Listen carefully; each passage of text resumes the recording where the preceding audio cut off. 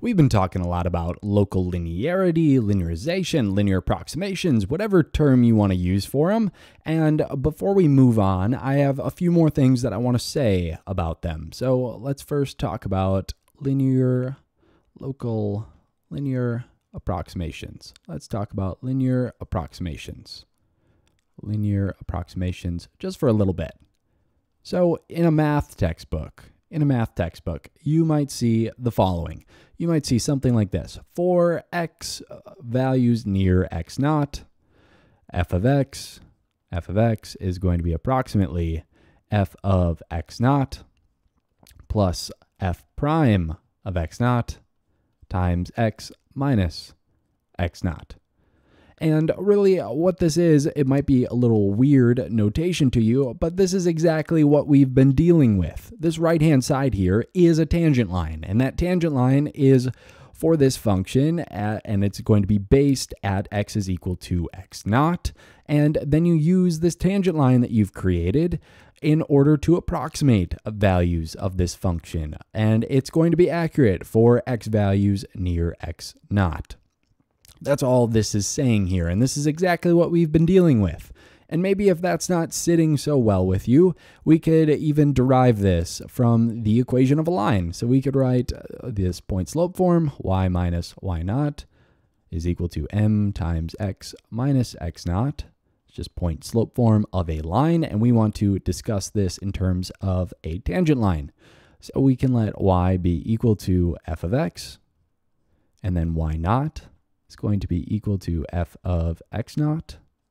And then m, because we're making a tangent line, is the derivative at x naught.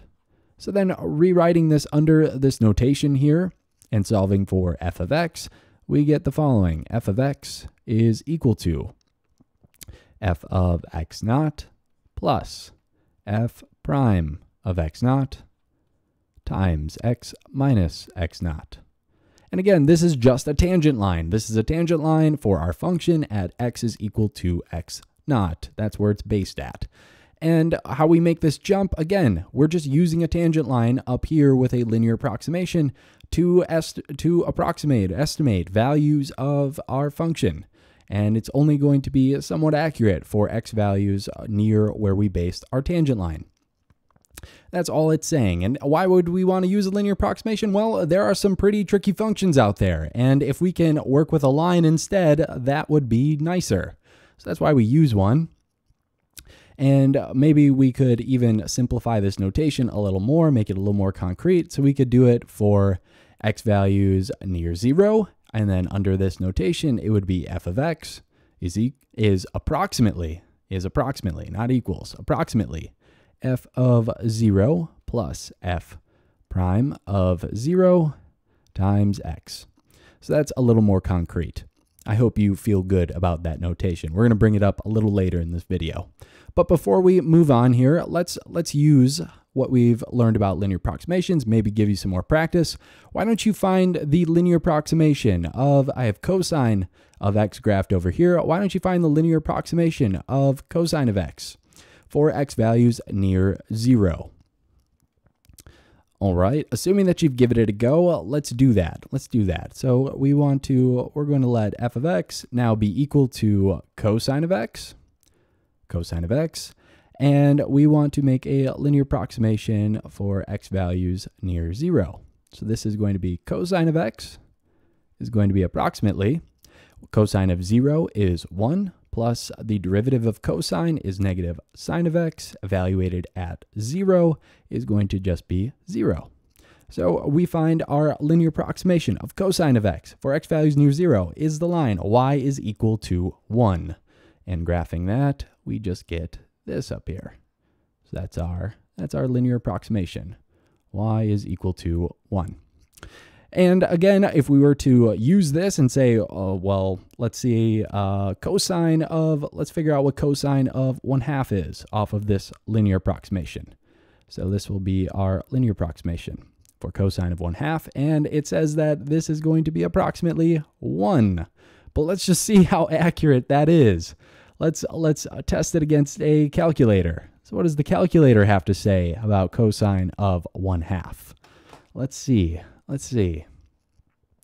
cosine of 1/2 on a calculator is 0.87, let's round this, so 0.878. So it's going to be approximately, our calculator says, has a little different story, that this is approximately 0.878. So you can see our linear approximation is off. It is not great. And then we get to this question, okay, we have this one tool to approximate our function, but can we do better? Because obviously this is not great, you can see that. So can we do better than a linear approximation? That's the question we want to answer. Can we do better? Can we do better? And to answer that, I mean, we can kind of look at this graph and see what a better approximation would look like. We have our linear approximation, but this graph of cosine, I mean, it would be really nice. I mean, it kind of has the shape where wouldn't it be nice if we could use a parabola instead of a line to approximate cosine? Because if we used a parabola, it would look something like this. Look something like this. And you can see that seems to do a way better job of approximating cosine than our line does. So what do we call this? Does this exist? And yes, it does. And that's what the rest of this video is going to be on. It's using this approximation is called a quadratic approximation. A quadratic approximation.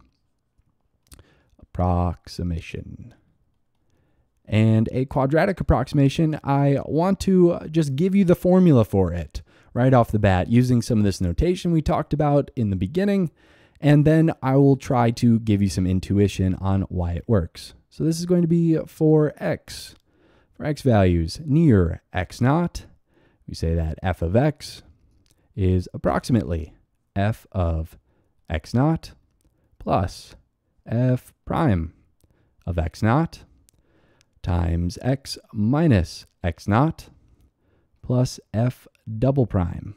So our second derivative at x0 over 2 times x minus x0 squared.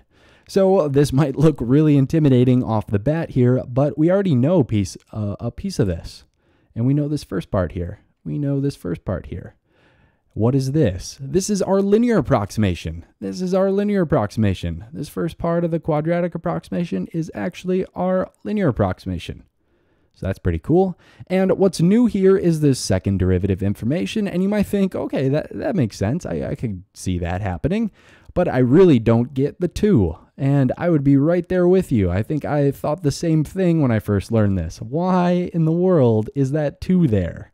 That seems to come out of nowhere. And in order to give you some intuition on why that needs to be there, we are going to do the following. We are going to use a quadratic approximation to approximate a quadratic. And that is going to show us why that 2 needs to be there.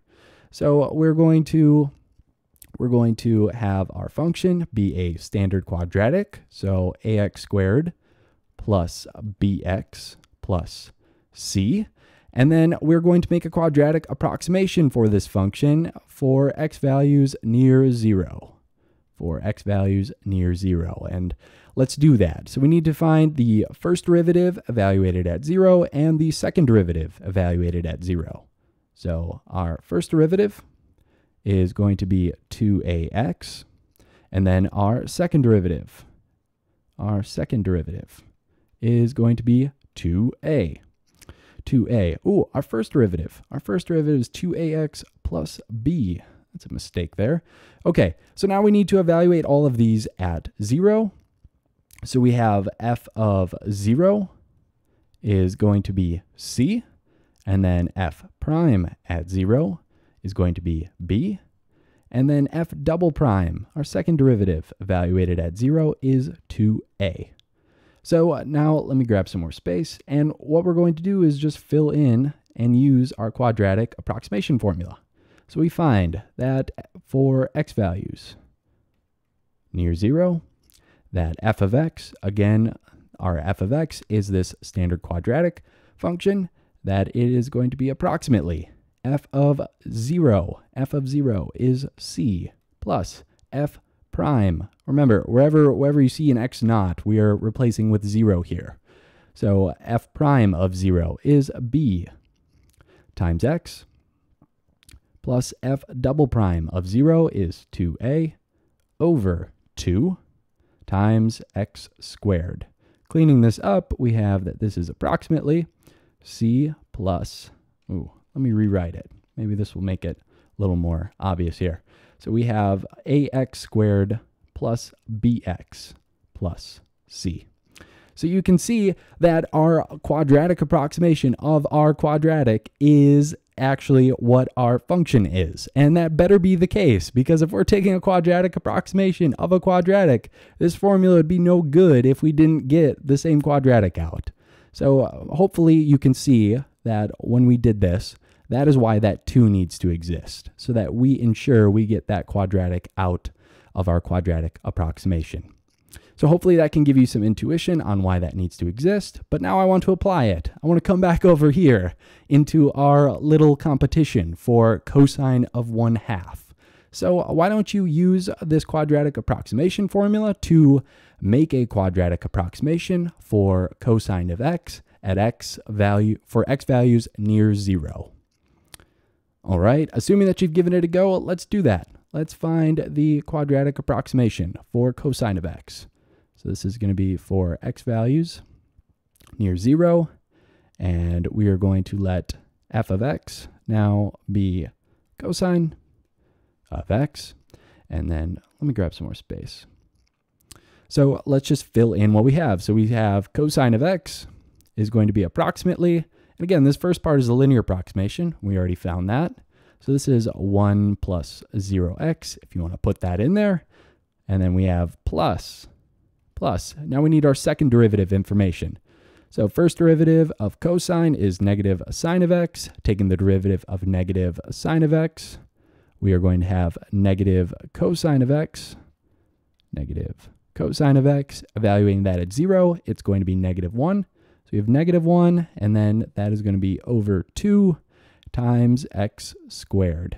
So we find that this is 1 minus x squared over 2. That's our quadratic approximation for cosine of x for x values near 0. And then we want to come back up here and talk about how our quadratic approximation does against our calculator. So cosine of 1/2, we have now entered the race here, and let's see how good we do against the calculator. So cosine of 1/2 is, under our quadratic approximation, it's going to be 1 minus 1/2 squared. 1/4 over 2 is 1/8. So this is 1 minus 1/8, which is 7/8. And moment of truth here. Let's see what 7/8 is. Let's see. 7/8 is 0.875. 0.875. So this is 0.875. So again, you can see, can we do better? You betcha. Our quadratic approximation did pretty good up against our calculator for cosine of 1/2. So now we have another tool to approximate values of a function that is more accurate than a linear approximation. And we'll continue working with quadratic approximations in the upcoming videos.